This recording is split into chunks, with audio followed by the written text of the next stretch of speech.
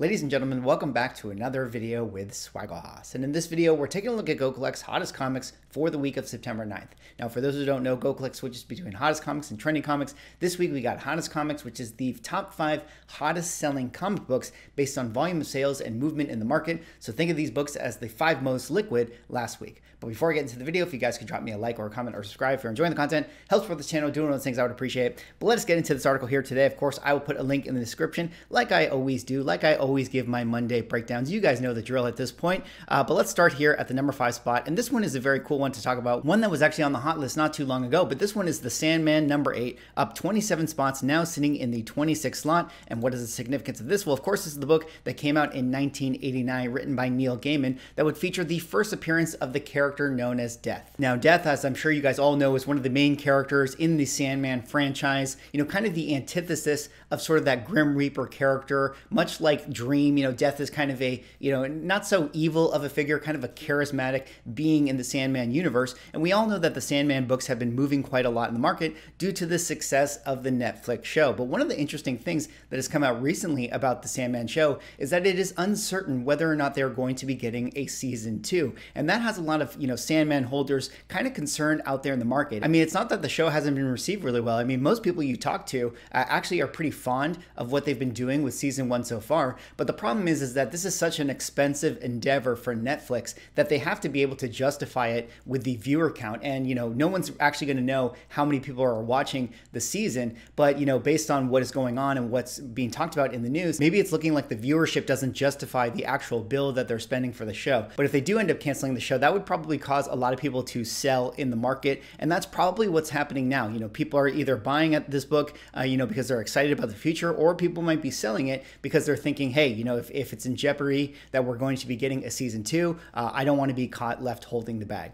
But as we dig into the numbers for this one, we'll take a look here at some of the values. 9.8s have 314 on the census. Fair market value is 900. 30-day moving is 930. So definitely a book that had a slight spike up from the height of the show. But as you can see, this is one that, like many others, had a massive spike in 2021 and has been kind of on the slow, steady decline. But where it currently sells right now is kind of, in line to the trend, at least, when we're thinking about the Bronze Age and Silver Age. Now, I haven't done my Copper Age index yet, so I don't necessarily know how we would kind of calculate the trend line for the Copper Age books, like this one right here. But it does seem like a pretty decent buy-in if you're somebody who actually is a fan of this book and you want to kind of hold it for the near to short term. 9.8s, it's only the top 13% at the 9.8 grade, so not easy to find this one at this grade level, due to that black cover. A lot of opportunities for color breaks. And of course, it's a 1989 book, so we're not going to see it slabbed at the low grade. But when you go into eBay looking for raw copies, typically you can see them being sold around the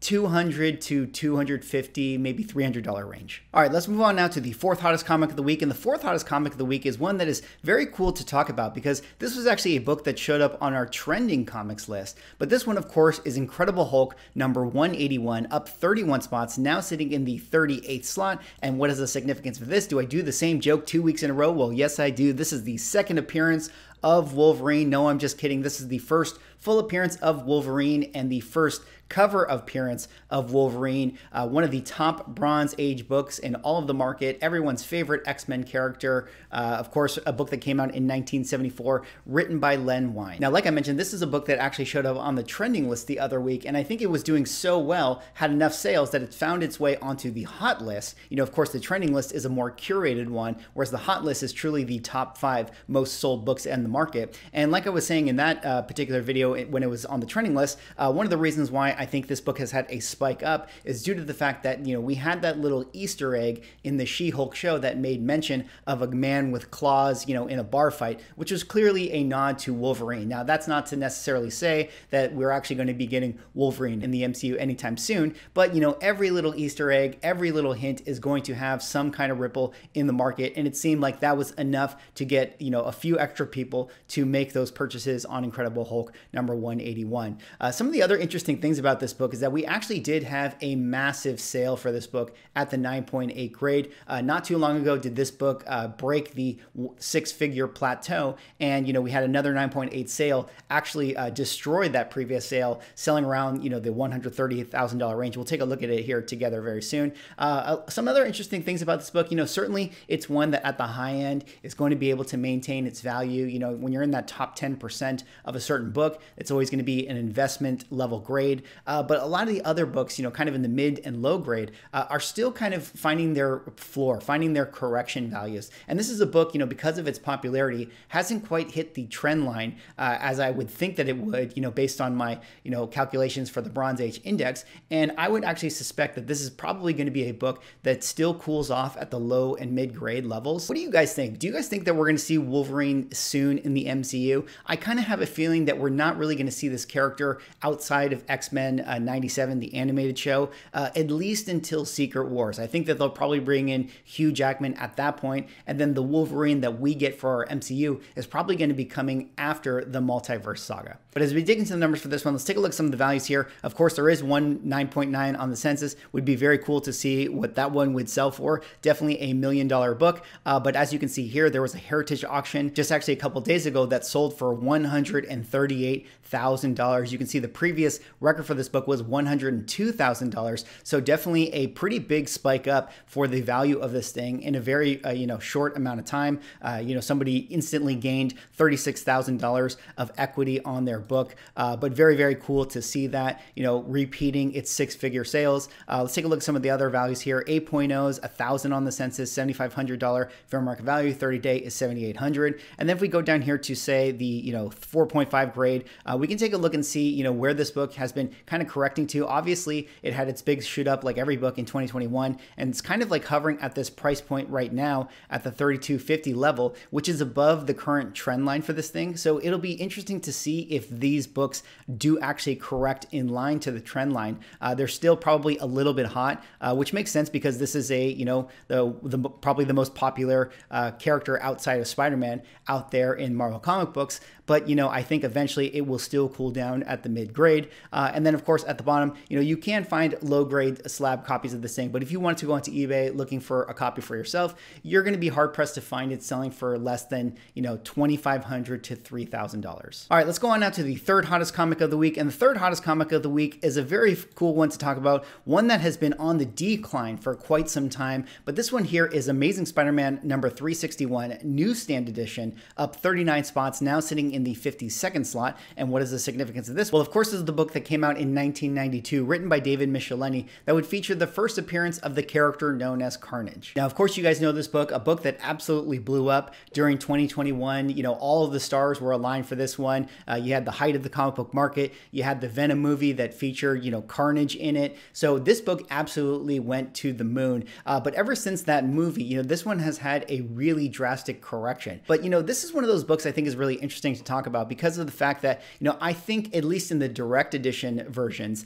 it's probably overcorrected for where it should be. Now, like I mentioned, I haven't done my Copper Age Index yet, so it's sort of hard for me to determine where it should be in terms of its value. But, you know, currently it's selling at 9.8 levels around kind of the, you know, prices that it was going for in 2019 and 2020. So if you're somebody who just likes this book, I mean, this is such a great cover. It's a classic Copper Age book. Carnage is a character that's going to be around for a very long time. I'm sure at some point he'll return in the Venom universe. I'm sure at some point we're going to see him again in comic books, you know, having some kind of event crossover thing. So Carnage is a A-tier character, and I think this book is going to be a classic for many years to come. But as we dig into the numbers for this one, let's take a look at some of the values here. 9.8s for the newsstands have 210 on the census. Fair market value suggested to be 650, 30-day moving 670. But this is definitely one that you can see has had a pretty big pullback from 2021, selling, you know, record high prices around the $1,600 range. I mean, that's $1,000 drop off to where it's selling today at $700. But it doesn't seem like a bad entry point if you're someone who likes this book. Then, of course, at the low grade, not going to see it slabbed too often because it's a 1992 book. But if you go onto eBay looking for raw copies of newsstands, typically you can find them being sold around that $125 to $150 price point. All right, let's move on now to the second hottest comic of the week. And the second hottest comic of the week is a very cool one that makes sense to be one of the hot comics this week. But this one, of course, is Sensational She-Hulk #1, up 40 spots, now sitting in the 33rd slot. And what is the significance of this? Well, of course, this would be the #1 issue that came out in 1989, written by John Byrne, that would kind of establish She-Hulk as sort of that fourth wall breaking character. Now, why is this book hot this week? Well, you guys know we have She-Hulk currently playing on Disney+. We're about 4 episodes into it, and this has been one of the books that has been moving a lot in the market. Now, I think She-Hulk has been hit and miss for different people, but that doesn't stop the comic book market from kind of, buying these books and specking on these books. A lot of people talk about how the John Byrne run is their favorite She-Hulk run of all time, so it makes a lot of sense that, a lot of the covers in this particular run are the ones that are being, sought after. But of course, a great book, a lot of sales out there in the market, whether people are trying to buy this thing or people are trying to sell this thing. Certainly everyone is talking She-Hulk, and a lot of the She-Hulk books are moving in the market, and it makes sense. If you don't have the budget to get Savage She-Hulk #1, this is definitely a good second option. But as we dig into the numbers for this one, let's take a look at some of the values here. 9.8s have 499 in the census. Fair market value is 200. 30 moving kind of right in line at 206. But you can see this is a book that, much like every other book in 2021, had a big spike up to around the $370 level, and then it's kind of been up and down, up and down. And of course, 1989 book, not going to see it slabbed at the low grade, but when you go onto eBay looking for raw copies of this thing, typically you can see them being sold around that $25 to $30 range. All right, let's move on now to the hottest comic of the week, and the hottest comic of the week is a book that continues to be hot in the market. This is a book that I think has shown up on the hottest comics list, a decent amount of times. I feel like every couple months or so we see this book popping up, but this book, of course, is Amazing Spider-Man number 194, up 43 spots, now sitting in the 29 slot. And what is the significance of this? Well, of course, this is the book that came out in 1979, written by Al Milgrom, that would feature the first appearance of the character known as Black Cat. Now, Felicia Hardy, Black Cat, one of the most iconic Spider-Man anti-heroes. I don't know if you want to call her a villain or you want to call her a superhero, but definitely a character that has been very important to the Spider-Man franchise for quite some time. And there's been so many rumors and talks about, the Sony universe wanting to adapt Black Cat onto the screen. I mean, there's talks of her showing up in the Madam Web movie, but I think it's pretty safe to say that all of the Spider Universe characters are eventually going to make their way into the Sony universe. I mean, if Sony has these properties, they know they have the golden goose, they know they want to keep making Spider-Man content, and they're going to use all the characters they can, in their tool belt, and it's only a matter of time before we get Black Cat on the screen in some kind of way. But as we dig into the numbers for this one, let's take a look at some of the values here. 9.9s, there's actually 4 on the census. Hasn't been a sale since 2014. I do think that this could be a book that sells for an incredible amount of money if at the 9.9 grade, because it is a full black cover, which makes it very hard to get in the high end. So 9.8s have 466 on the census. Fair market value is 4,000. 30-day moving is 4,200. But you can see this is a book that definitely had a spike in 2021, has been on a little bit of a correction, but it's still generally pretty high compared to what it was selling for in 2020 and 2019. I think that this grade might eventually start to correct back down, but really hard to say. I mean, it might be able to hold all the way through the film. And then, of course, down here at the bottom, I mean, you might see a couple slabbed at the low grade, but I would say typically when you go into eBay looking for raw copies, depending on the deal, depending on the grade you can find for yourself, I'd say you're probably still going to spend around the $200 level, maybe up to the $300 level if you want kind of a nice presenting copy. Anyways, that's all for this video. Those were Go Collect's hottest comics for the week. Let me know what you guys think. Do you guys have any of these books? Drop me a like, comment, subscribe if you're enjoying the content, and I will see you in the next video.